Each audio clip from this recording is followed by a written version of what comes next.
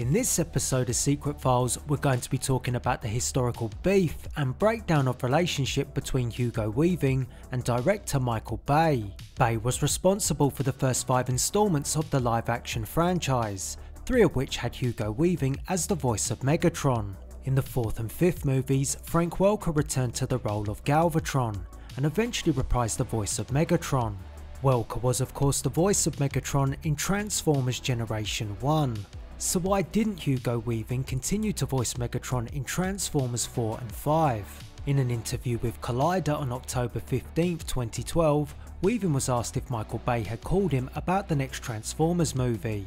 In his response, Weaving decided to open up about his experience with Transformers and his not so much relationship with Michael Bay.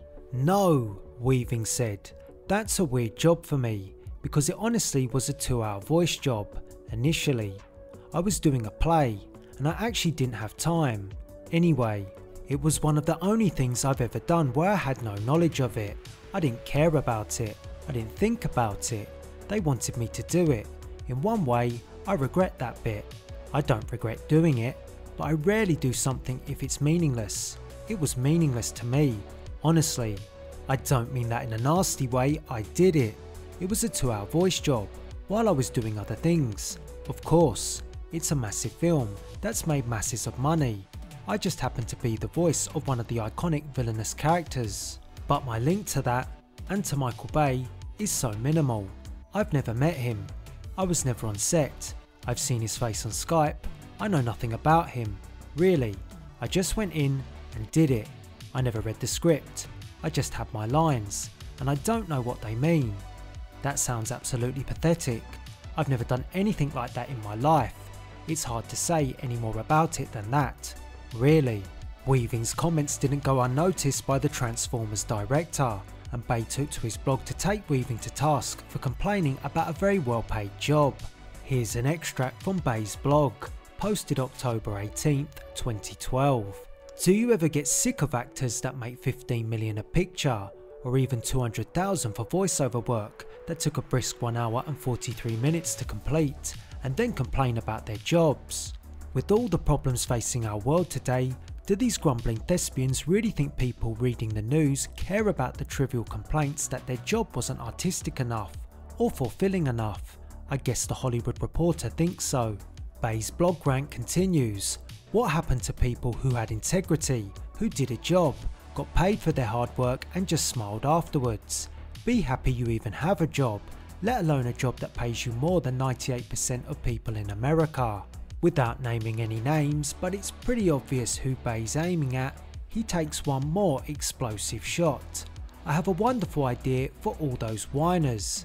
They can give their unhappy job money to a wonderful elephant rescue. It's the David Sheldrick Wildlife Trust in Africa, and I will match the funds they donate." After this exchange, Weaving was never cast as Megatron again, and you might think the beef was over, or the two may have reconciled in years to come, but that doesn't appear the case.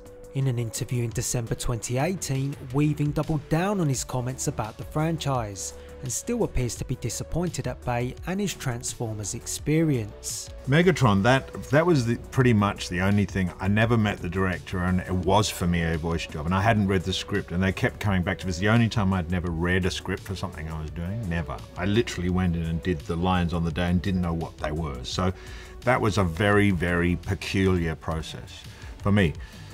Red Skull is revisited. That's a very complex reason why I didn't do that, but I won't go into it now. Surprisingly, this time Bay didn't respond. Maybe he just hasn't seen the interview, but it's likely if he had, it no doubt would have sparked another round of verbal sparring. So who do you think is in the right? And who is in the wrong? Was Michael Bay's handling of the role of Megatron correct, with Weaving never meeting the director?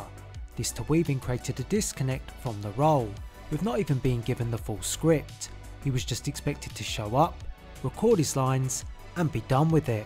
With him having no connection to the role, I feel he did a great job, but it could have been even better if Bay had worked with Weaving to create an attachment to Transformers.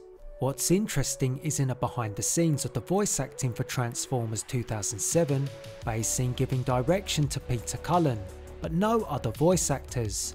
which I find a little odd. Why didn't he give the same direction to Weaving? What's also odd is that Weaving voiced not 1, not 2, but 3 Transformers films before these issues about the recording process arised. In support of Bay, you could see it that he paid Weaving well to do a job, and he did it in the most non-time consuming way, with the results being very good. It was hardly a painful job for Weaving either, close to 2 hours of voice acting for hundreds of thousands of dollars, and again, to refer to the BTS, it seems although Weaving was alone, he was having a good time whilst voicing Megatron. So there you have it. Make sure to let us know your thoughts of the historical beef between Hugo Weaving and Michael Bay in the comments. If you enjoyed this episode of Transformers Secret Files, be sure to drop a like on the video, and until the next one, thanks for watching.